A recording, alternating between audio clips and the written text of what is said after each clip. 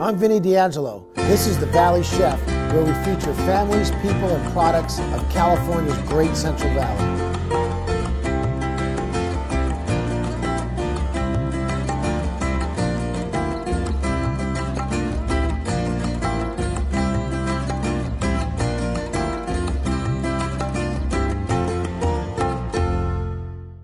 Hi, I'm Vinnie DeAngelo. I graduated at Culinary Institute in New York, where I grew up. And now, years later, I'm in Merced, California. Merced's located in the great California Central Valley, one of the most prominent farming areas on the West Coast.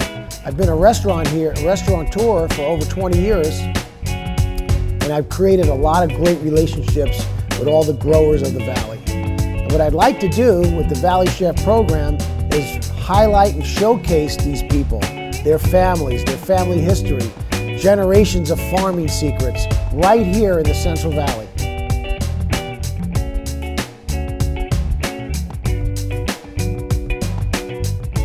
Hi, I'm Vinnie DeAngelo, the Valley Chef. Come with me on an adventure to meet the people and businesses of the great California Central Valley.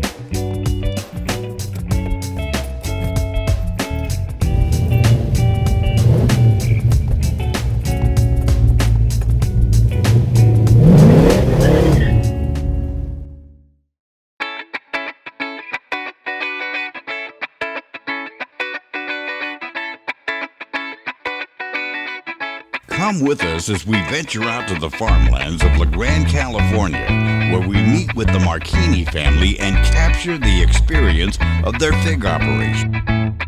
Then we head to Madera and visit our friends at Crew Winery and taste their award-winning wine. Located in the farming community of La Grande, California, is 4 generations of the Marchini farming family. Marchini Farms has become one of the largest exporters of radicchio and home of one of the most efficient fig operations in the West Coast Central San Joaquin Valley. Showed up, Valley Chef himself. Hi, I'm Vinnie DeAngelo, the Valley Chef. I'm here with the Marchini family at their fig operation here in La Grande. 9 months out of the year, this facility is used for radicchio, but during the summer months, for 3 months, we see Joe Marchini's fig production. Joe, tell us about the challenges of growing figs. Challenge of growing figs, I got son and grandchildren to help us out. We bought this fig operation, I think about almost 20 years ago. Next door, bought a fig branch, and we brought in the figs into it with the radicchio. And we made this plant work for both things, for radicchio and figs. And we have a cooling system outside that can handle both. And you need cooling, pre-cooling, and storage here to keep them before they get loaded up to go all over the world.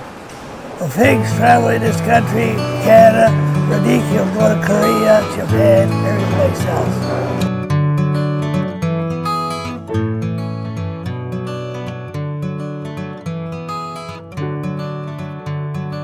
This is the Valley Chef. I'm here with Joe Marchini out at his A-Rod Ranch out here in Merced. Get him started, Vinnie. Here we go, Vinnie. Come on, put him in there, Vinnie. This is an Italian. Go ahead, Vinnie. You're doing great. You're missing them, and you're doing a good job. You're doing a good job, Vinnie. Italian-made radicchio planting machine. Here with Joe Marchini. You're doing a great job. You're missing every one, so you got to get a little faster, Vinnie. You're doing a good job, though, Vinnie. Keep it up. I think I'm going to hire you, Vinnie. Here's the radicchio plant. This is where it all starts with Joe Marchini.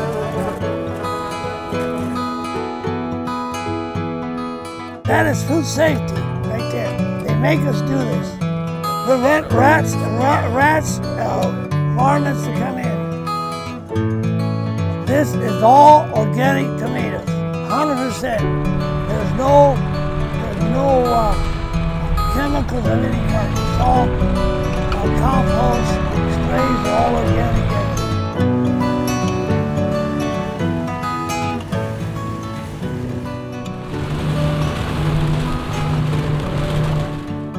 Here we are at the Marchini fig plant. Chef Marchini, can you take us through the whole process of figs from the tree to the consumer? Depends on the varietals, but the main season is August and September is when you'll find a majority of your fresh figs, and also the dried figs that are coming at that time. So for our operation, we produce about 170 acres of fresh figs. It takes us field labor, we're over a couple hundred people 7 days a week to get them out of the field, to get them in this packing facility. And then we have another 100 people in here that are packing figs in different configurations, and my son Mark will go over that. But the fresh fig, once again, is very perishable, something we like to harvest, get it in a box, get it cooled, and get it on a truck, load it, and get it out of here. As Vinny likes to say, the fig is a perfect item to feature during the summertime, and I think our customers realize that. Whether it's a retail account, wholesale account, restaurants, they're always looking for something new to introduce when there's not, there's not really anything else new to introduce. So the fig comes off like main season, like in August. To sell the figs, we'll do a tray pack or a clamshell pack, and the clamshells are all retail packs. So consumer focus. We do about 85% of all the figs go to retail markets, and then about 15% of the rest will go to the restaurants.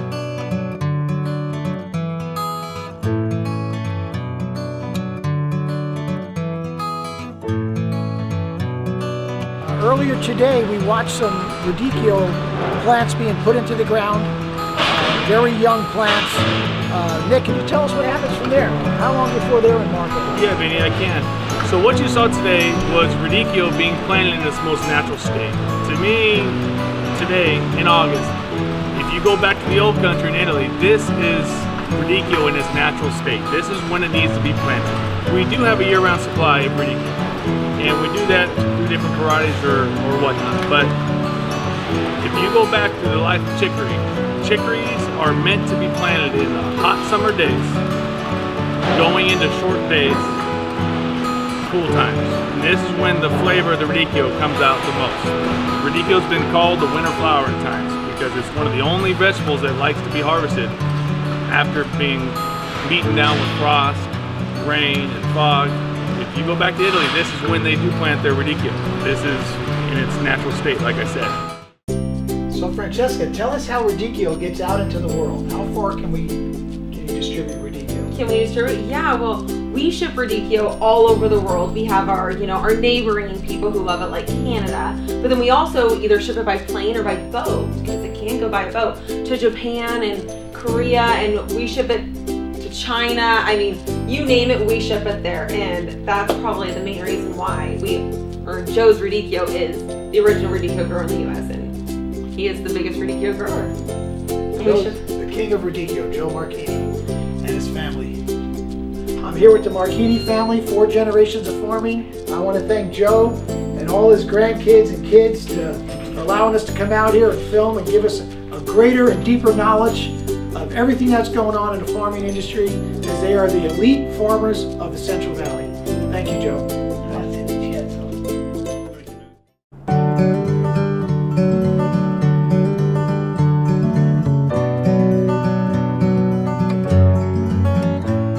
Hi, I'm Vinnie DeAngelo, the Valley Chef. I'm here at Crew Wine Company in Madera, California. We're going to enter into the tasting room where we're going to meet my good friend and winemaker extraordinaire, Ken Post. Let's head in, taste some world-class, award-winning wines made right here in Madera, California. Ken's inside. Let's go meet him. Vinnie, paisano, you're just in time. Hey. Let's enjoy some vino. Hey, all right, Ken. Come on in. Crew Winery in Madera, California. This is their tasting room. Let's go check it out. Let's go see what's going on. It's open 11 to 5 every day. Let's go see what we can taste. Let's see what we can get in here and find out what's going on, Vinnie. Welcome to my office.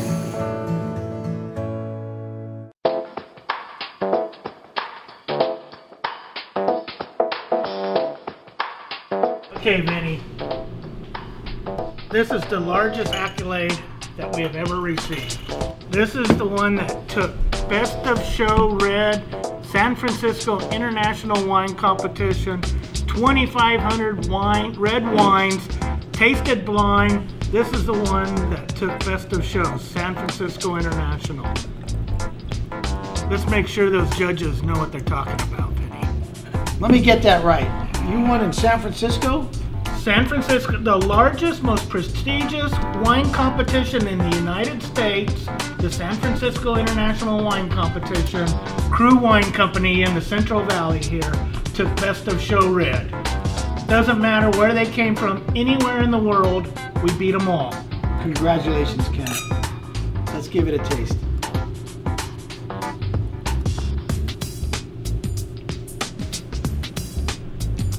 Those judges know what they're talking about. They know what they're talking about. Man, that's a nice wine. The Best of Show in San Francisco Wine Competition right here at Crew Winery with the winemaker extraordinaire Ken Post.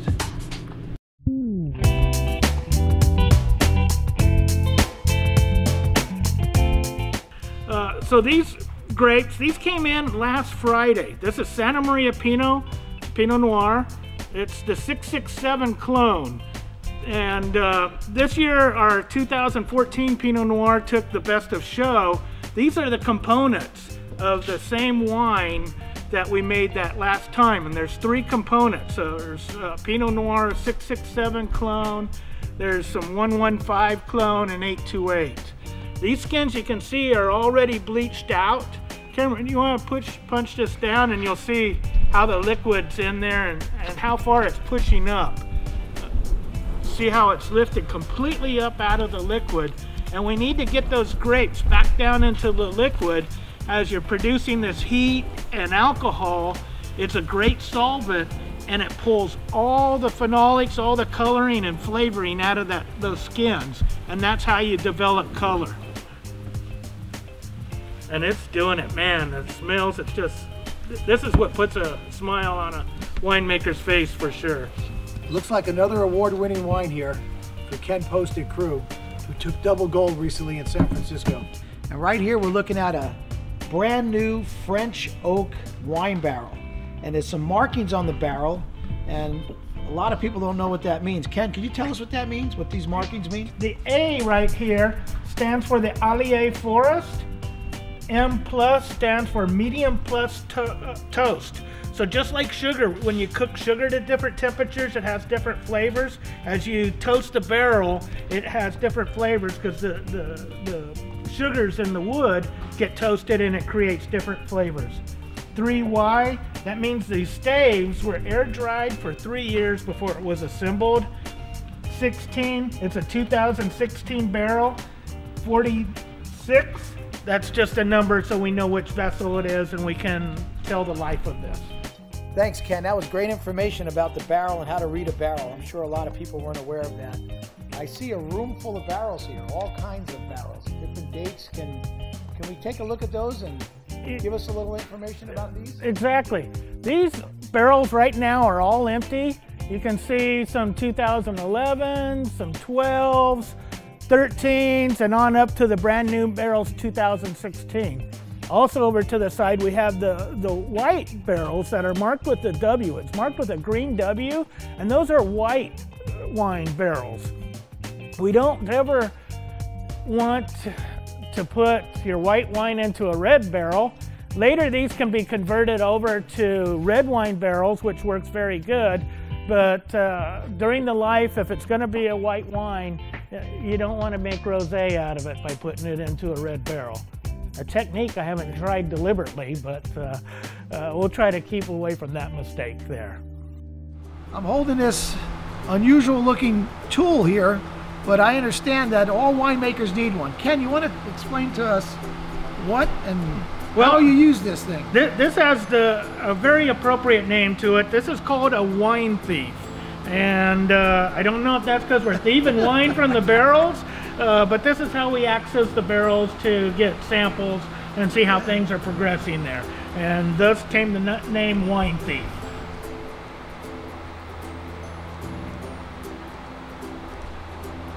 And this is what the winemakers use to test their wines, to see what state they're at, what stage? That's the excuse we use. Yeah.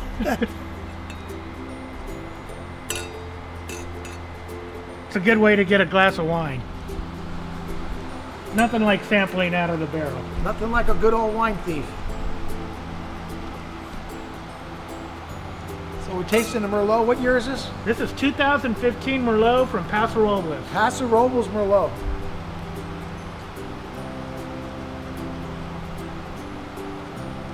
Wow, it tastes That's like doing good. Tastes like another award-winning wine. Going to be coming out real soon here from Crew. Vinny, I got something here I want to share with you. You've been following us with the wines from beginning. You've been tasting this wine in the barrel. This is the 2015 Santa Maria Chardonnay. You can see it doesn't have a label on it yet. That won't be on until probably a week from now. But this wine... What an aroma. Spot on. Wow. This wine, out of it, there were only 8 barrels made of this wine. Wow. And with your love of this wine from the very beginning, you asked if you could have a barrel. You're going to have the exclusivity of this wine in the wholesale market. Wow. Thank you, Ken. Wow. You heard that. If you want to taste one of the best Chardonnays ever, we'll have our own barrel at Bella Luna Bistro in Merced. Thank you, Ken. This is absolutely delish. Thank you, Ken Post, for showing us behind the scenes of all about winemaking, giving us a history, and sharing your award-winning wines with us. Catch us again on The Valley Chef. Thank you. Today's featured dish is the grilled fig crostini appetizer, made with martini figs, sliced ripe tomatoes, goat cheese, and basil, then all drizzled with extra virgin olive oil and balsamic. This is Vinnie DeAngelo. Welcome to The Valley Chef.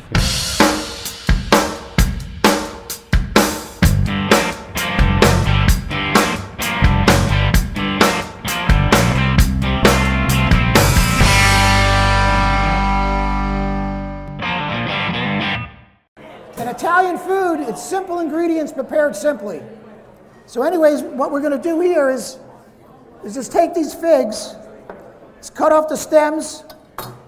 You can see the inside, that red color. What we're going to do is we're going to caramelize the figs, because caramelization means flavor in cooking. We're going to caramelize the sugars in the fig, put a little bit of color on them, and we're going to get great flavor. So what we're going to do is start with a little olive oil.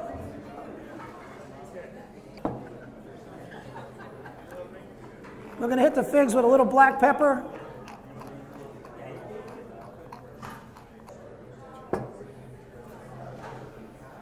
And all we're going to do is put these figs in the plate, in the pan, and get some color on them.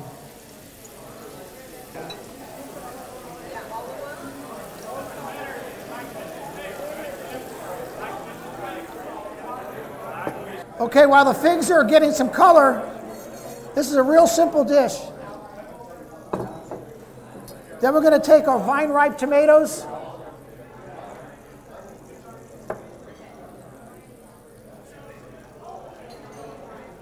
When you cut into a tomato and there's no space, and the weight of, if you could feel this, this probably weighs about, 3/4 of a pound, one tomato. It's full of water, it's full of juice, it's full of flavor. And you can see the tomato, what it looks like. When you cut into a tomato and there's spaces in there and a lot of seeds and everything, it's a different thing altogether. These are vine-ripened tomatoes. They're real hard to come by, only a certain time of the year. So now we have some beautiful tomatoes. And what I'm making right now is going to be coming out of the kitchen so everybody can try it.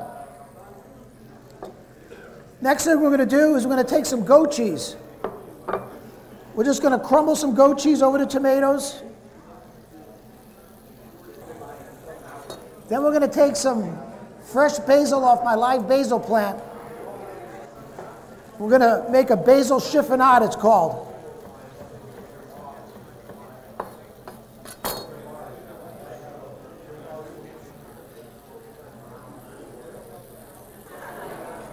Okay, so now we have the sweet tomatoes and the grilled figs, the goat cheese, the basil, And the way we're going to finish it was extra virgin olive oil and some balsamic vinegar. Put a little drop of vinegar on each fig.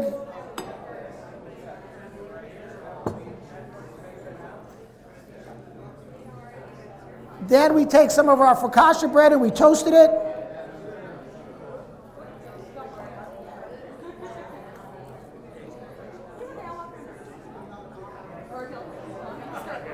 And this, everybody, is the grilled fig crostini platter that we serve at Bella Luna. And the figs are coming around right now for you to try. This is available at Bella Luna, but you can see how easy it is to make. Okay? For years, everybody asked me, what do you do to those figs? So I figured, I declassified the fig recipe. I'm going to show everybody what it is. That's how simple it is. But you got to have great figs. Marquini figs, Marquini tomatoes, some fresh bread, and you're right there. We're really going to have a good time tonight. So everybody, hit it!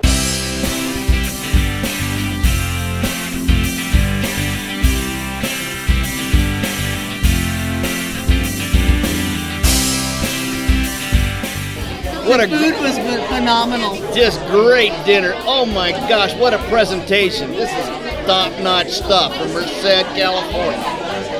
Awesome food, awesome company, awesome chef. What else can you say? Oh, it was excellent. Vinny, over the top again. It was great. Just from like the chef experience and the wine tasting and then the appetizers and then the dinner surprised me again. Merced is lucky to have Vinny. The way he can pair what the farmers grow locally is just incredible. Vinny is a star. We're going to see Vinny on TV. And good luck, Vinny. Have a great year.